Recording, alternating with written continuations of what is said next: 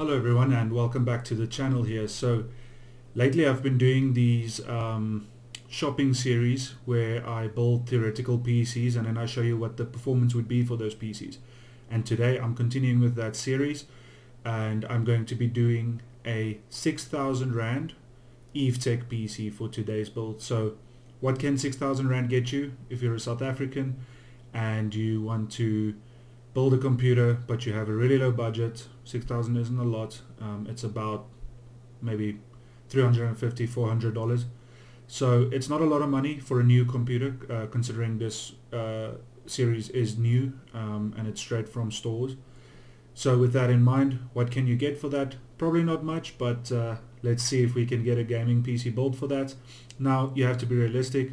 You're not going to build a HD beast with ultra graphics at HD for every game. That's not going to happen, but we might just be able to put something together that will game. So with that in mind, let's check out what they have and let's see what we can build. Let's do it. Keysfan offers cheap and legal OEM software keys, which are 100% official and use online activation. They have 24/7 customer service and lifetime after sales. If the key is invalid, the money can be returned. So you have a lot of security there. It's an excellent opportunity to renew the operating system and achieve an improvement in performance and security. Keysfan sells Windows, Microsoft Office, bundles, and computer tools. Keysfan keys are way cheaper than Microsoft keys. Use coupon code ALC50, that's ALC50, to get 50% off on Windows. Use coupon code ALC62 to get 62% off on Microsoft Office and bundles. Now those are some incredible deals.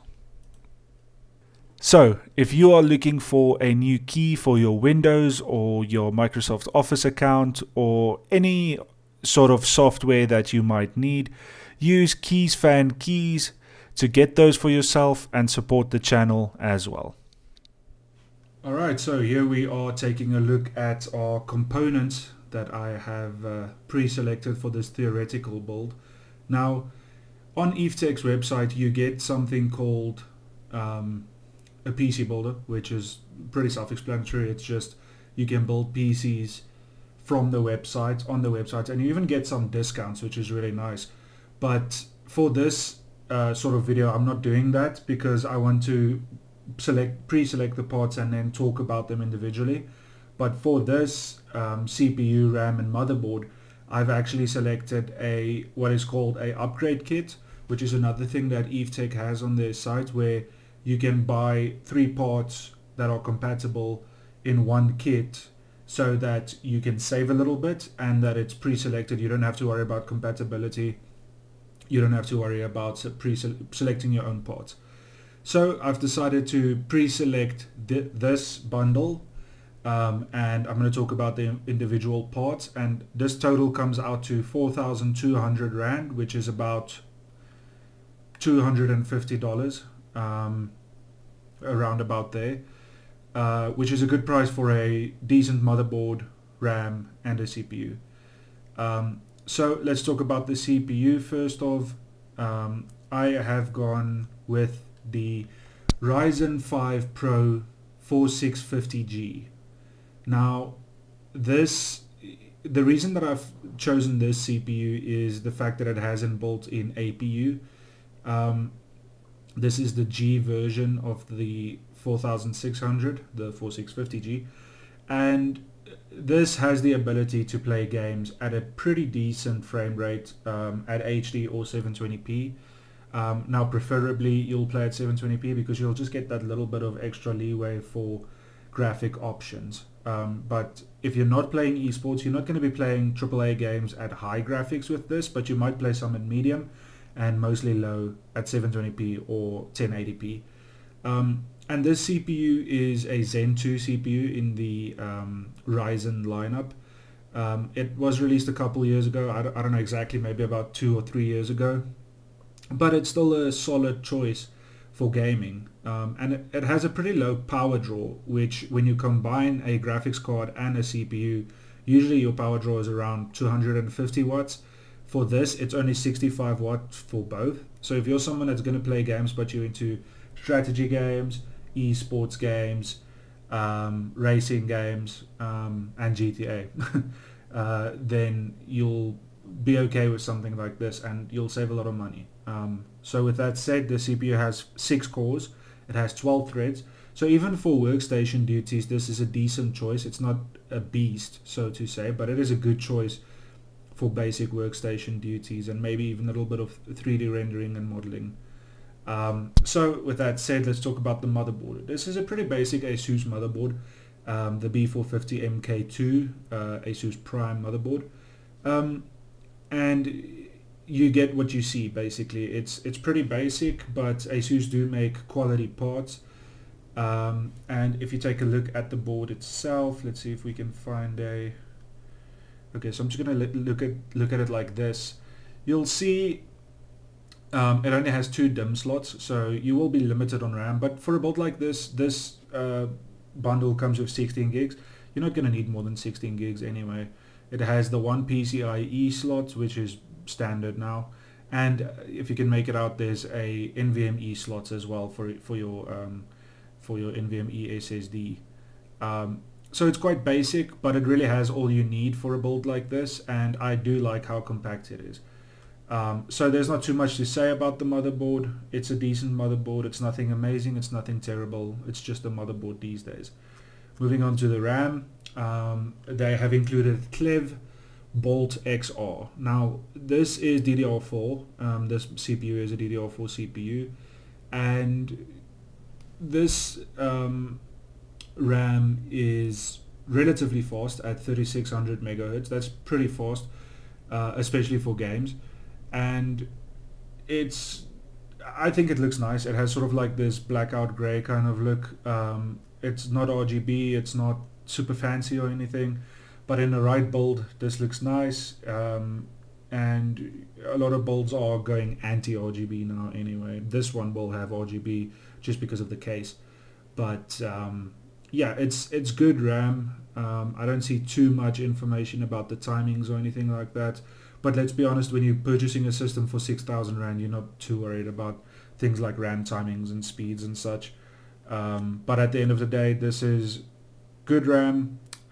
It's a low power draw RAM as well, and it's got pretty good speed, so it's a solid choice, and we do get 16 gigs of it at this price for this bundle. So with that said, let's move on to the NVMe drive. I'm just going to drag the tab here.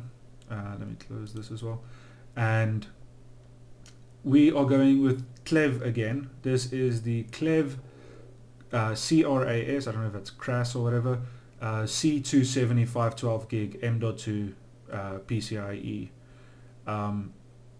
Now this NVMe drive is sort of medium in terms of speed at 3400 megabits read and 2400 write.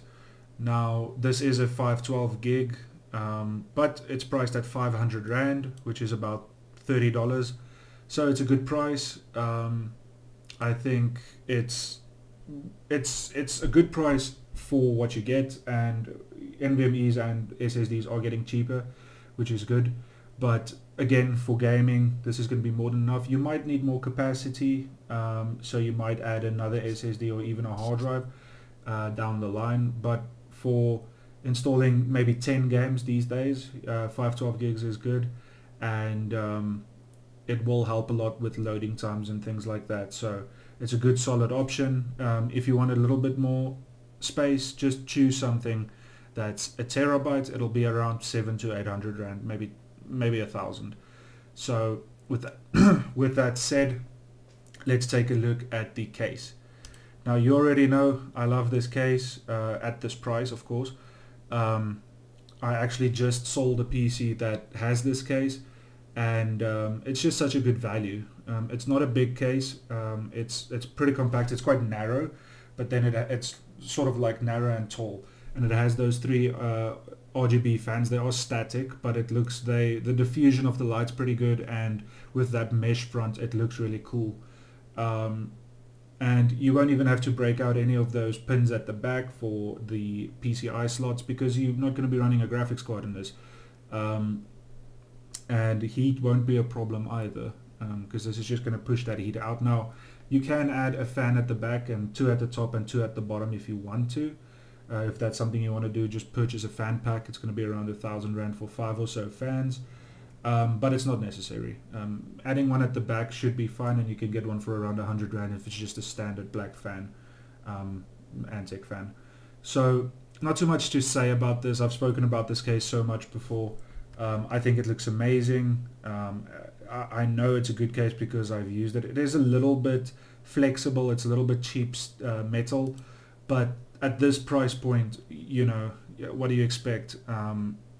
It's not cheap feeling, but it is a little bit flexible, so to say. But it's good enough, and it's got a really good side panel with these screws that you use to take off the side panel. It is tempered glass, and yeah, overall I really love this case. With that said, let's take a look at the power supply. Now again, this is on sale, can't ignore this. It is not the best power supply, but it's not close to being the worst either.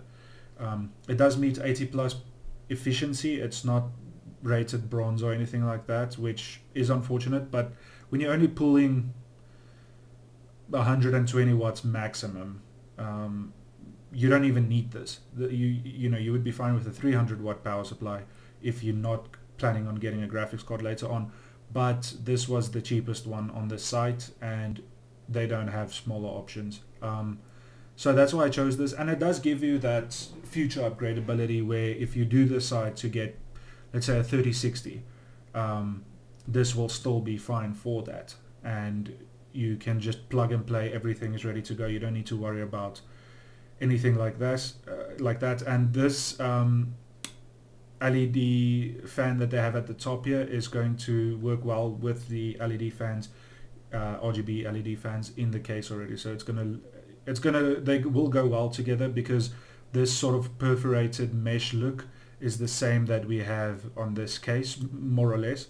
So I think it will look really nice together, and this power supply is more than good enough for this PC. But if you are building a more power intensive and expensive PC, I would consider a little bit better in terms of power supplies. So that's it for the selection of the parts and talking about it. In the next section, I'm just going to take a quick look at the pricing and quickly discuss those.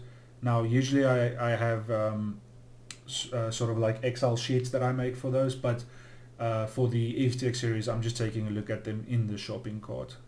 So stick with me for that, and let's discuss the pricing a little bit. Let's do it.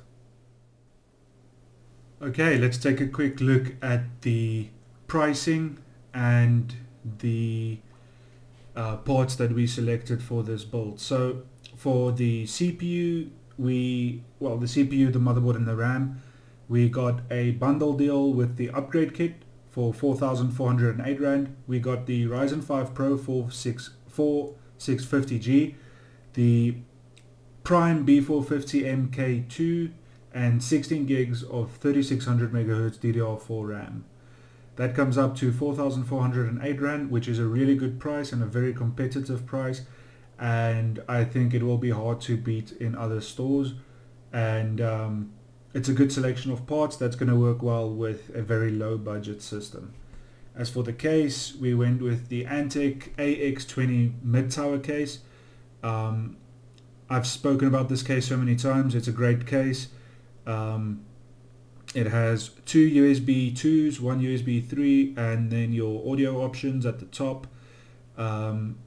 It has that perforated front mesh, so a lot of air moves through. It comes with 3 fans, RGB static. It does have breakout slots, which is unfortunate, but for this build we don't need to break them out. And then apart from that, a lot of perforation, and it does have that power supply basement. So a very good case. I really like it. Moving on to the SSD, the NVMe drive, we have a 512 gig Clev Cras C720. decent speeds, not the best, not the worst, and just a standard drive. Gonna be great for gaming, but if you need something bigger, be willing to spend twice as much for a 1 terabyte. And then finally, the power supply, we have the Gamdias Kratos E1600 RGB, which is a 600 watt power supply. It has that RGB fan, which most people won't care about, but if you do, that it has that, which is apparently addressable, so you can plug it into the motherboard and control the effects. I don't think you would, especially because the other fans are static. And it does meet 80% efficiency, but it doesn't have sort of like a bronze or a rating like that, so it's not the best power supply, but for this build it is overkill and it is future proof, so more than what we need. So that all comes up to 5,995.99, just under 6,000 Rand. And I think it's a really good price for a system that will be able to game at low to medium settings at HD, or if you're playing esports games, it will do high graphics at HD at 60 FPS. So all of this is achieved without a without a graphics card, all through the APU on the CPU, and I think that's incredible that we can do that, especially at no extra cost really for the CPU, and down the line you can upgrade a graphics card if you need to. So with that said, let's take a look at the plausible gaming performance, and let's take a look at how this PC would do in different kinds of games, and whether you should consider buying it for gaming, entry-level gaming. So with that said, let's move on to the next section. Let's do it. Alright, let's get into the theoretical benchmarks for the system that we have put together for 6,000 Rand. First up here we have Call of Duty Modern Warfare 2. This is the most recent Call of Duty game, and to be honest, I didn't think this computer would be able to play this game at all. But it seems that at 1080p low settings and FSR performance, so a little bit of scaling there, we are able to get 40 frames in a open city sort of scene. The average is 38 and the frame rate for the screenshot is 39. And that's a pretty good result. Now, I don't know if I would play Call of Duty competitively at these sort of settings, at this frame rate, but just for a fun experience you can play, and this is multiplayer, so good to know that you can play Call of Duty Modern Warfare 2, the most recent one, with a computer like this. Next up we have Counter-Strike Go. Now this is running at 1080p low, but that's sort of like a competitor thing. You can set it to 1080p high and you'll probably only get like a 20% decrease in performance, something like that. This is running at 159 frames, so high refresh rate, frame rate for esports there. And yeah, it's a sharp looking game. The frame time is good. The frame time graph is a little bit up and down, but it's not too bad. And the average is 153 frames. So a very good result in terms of esports Counter-Strike gaming. Then we have Fortnite. Now this is a little bit more difficult to run lately. We are getting 60 FPS and an average of 60 as well. And this is running at 1080p low. It looks nice still, and I think it's a decent result. Definitely playable, even at competitive scenarios. So pretty good result for Fortnite. Then we have Forza 5, 1080p low, 53 frames average, and a very smooth frame time graph there. And this is looking quite nice still. Now a little bit of anti-aliasing would help the jagged look a little bit, but I do think this is a more than playable experience. You can probably put it on medium with a little bit of FXAA anti-aliasing and still get 40 frames. So definitely playable, and you can push the graphics in a racing game a little bit. Then we have GTA 5, 1080p high, almost getting 60 FPS, 57 in this frame and 57 average, and a very smooth frame time graph in this as well. So yeah, even if you just want to play GTA, you can buy this instead of a console if you have some productivity that you need to get done on a computer. Very good result. Do we have any other? Yeah, we have Valorant. 178 frames, even better than Counter-Strike, but this game is so basic in terms of graphics, I don't even think it has normal maps. So yeah, very good result. 1080p low, again, you can push it too high if you want to, turn a little bit of anti-aliasing on, and still get easily above 100 frames. Average of 176, so very good, pretty good frame time graph there, and naturally a very smooth experience. So that's it for the theoretical benchmarks that we do for the series. And the question is, can you game on a system like this? The answer is definitely. But how do you define gaming? Do you need to play at high settings at HD, or are you okay with turning down the settings and playing more competitive games? You know, things like Days Gone might run well, but Horizon Zero Dawn or Spider-Man, those kinds of games might be a little bit of a bridge too far for a computer like this. But if you if you only have 6,000 Rand and you're only starting out, this might be a good gap sort of computer where you can upgrade the graphics card a year or two down the line. You can definitely game on this, and maybe you're someone that wants to decide if they want to get into gaming, because you don't want to spend too much on a computer if you don't even know if you want to game, but you want to try it out. So you can build a computer like this, and you can still do, you know, your productivity tasks. You can do your, if you're a student, university or high school student, you can do your homework, you can do your research.